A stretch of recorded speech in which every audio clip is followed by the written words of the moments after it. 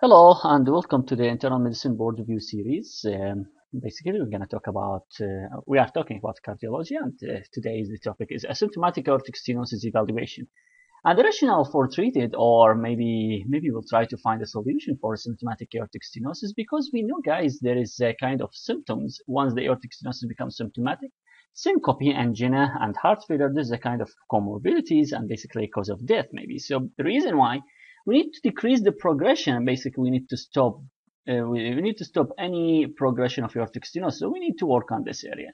And how they do that? We can evaluate by echo, and the frequency and echo will be a topic. We'll discuss that after a few minutes.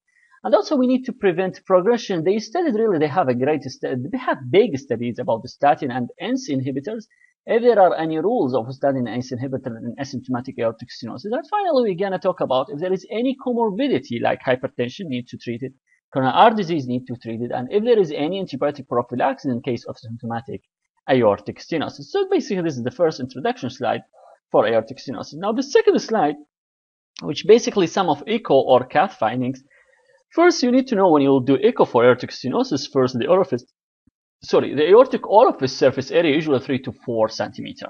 Okay, this is the normal, 3 to 4 centimeters. It's usual. If it is less than 1, this is really severe.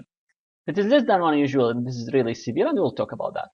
Second, in cath, if you remember in physiology, you have ventricular pressure and you have aortic pressure, and the gradient between aortic pressure and ventricular pressure is usually less than 5. Usually less than 5. So when you have stenosis, basically you have obstruction at the ventricular level or the aortic level, so the ventricular pressure will just build up, will be more than 60, and the aortic pressure will be less, right? And that's what we call a gradient. So the more the gradient, the more severe.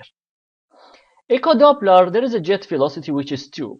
And this is a velocity, basically, blood flow through the narrow orifice, through the orifice. If the orifice is low, basically the velocity will be increased. So if you will see the velocity 3 or maybe 4, that indicate also severity. We'll talk about these numbers. Finally, you can assess left ventricular function, if it is dysfunctional or not. This is by echo too. So 4 parameters, 4 physiological parameters based on aortic stenosis. Again, aortic orifice area, gradient, Doppler echo, and left ventricular function. Now for echo, ACC, AHA, valvular guidelines recommend for serial echocardiography for patient with aortic stenosis. Usually, for patient with aortic stenosis in 2006. Now, how important this for the question, I'm not sure. But what I'm sure is, I think for mild and severe, you need to know exactly when you will have the next echo for the patient. So let's say the patient is mild. So the patient is mild, and you know these parameters for mild. So basically, you get surface area less than 1.5. This makes sense. The gradient, you will get really 25 gradient. And the velocity, maybe it's less than 3. And go back, and now when you will go to the severe, you will see the gradient usually it's more than 40, which is max. And surface area, it's around 1. And the velocity, it's 4. So basically, this is the severe, and this is the mild. And I think makes sense. The mild needs less frequent evaluation than the severe. So basically, this is 3 to 5 years, and every year or annually you will do for severe. We'll do annual echo for those patients. Anything in between, you can just go with moderate, right? And anything in between, you can just go with moderate. So I think it's not so hard. But I think, guys, you have to memorize these numbers. I'm not sure how much is important for you, but I think you have to memorize. I heard about I hear this a kind of important. So basically, if you will see really high gradient, this indicates severe, and just go and do another echo for this patient after 1 year. That's it.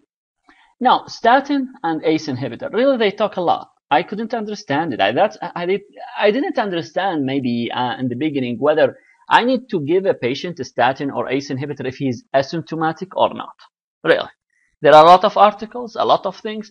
So, I just put it down here again. So what they said, statin conclusion, this is just a conclusion of the study. The effect, although the studies are different, because they get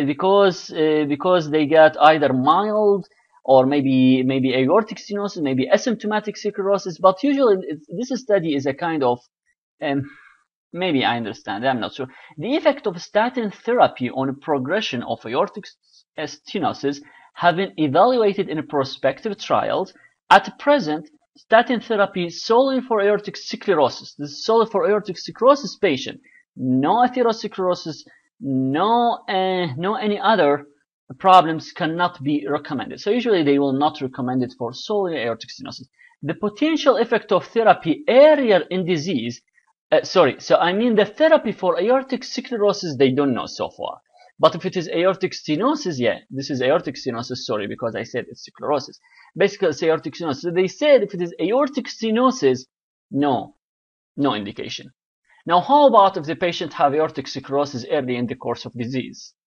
Does those patients, I mean, do we give those patients statin or ACE? They said has not been evaluated. I'm not sure so far. I'm not sure we can. I'm not sure.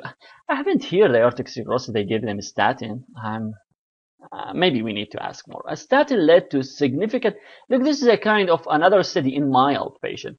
A statin leads to significant reduction in mortality and also saw the progression of aortic stenosis and an effect that was not statistically significant with ACE treatment. And I think they made this study on mild aortic stenosis patient, not on asymptomatic patient. So far, what I understand, maybe I will update this slide, there is no indications of a statin and ACE. Usually they really make a lot of studies about statin and ACE, but so far there is no indication of statin as in asymptomatic aortic stenosis. Okay. Now more. Treatment, if any comorbidity. If the patient have endocarditis, thanks for the new guidelines because there is no prophylaxis. Well, really, I love the new guidelines for endocarditis because it's very easy. It's very easy. You know, all of that mitral valve prolapse with the murmur, mitral valve prolapse without murmur, these stuff, they just cancel it. Really. Now, no prophylaxis for all of them. Now, prophylaxis is just for, so basically not for aortic stenosis. Now, if the patient have hypertension, what you gonna do? Guys, you have to remember, the patient is already aortic stenosis, and now the patient got another problem, which is hypertension, right? So basically now you are dealing with two problems. So what we have afterload problem, We have double load, basically. You have double load, so the afterload will increase. Here there is a kind of, here you can use ACE inhibitor. But remember, you are using ACE inhibitor not to decrease the progression because you have already, you have aortic sclerosis. It's not to decrease the progression of aortic sclerosis solely. It is due to decrease the afterload. I mean, the idea here you need to decrease the you don't need double load on this heart. Okay, so to decrease the afterload. Nifedipine, I think amlodipine and Dilsen, calcium channel blockers, is also a rule here. Diuretics, no. The heart is already small, and the heart is already small, and the heart is already a kind of stiff and non-compliant. So now we will decrease the preload for this patient. What are you gonna have? You don't have, really, your heart is small. I mean, the heart of the patient is already small, and the heart is already non-compliant. And now you decrease the preload by diuretics. So what are you gonna have? Decreased cardiac output. No Lasix.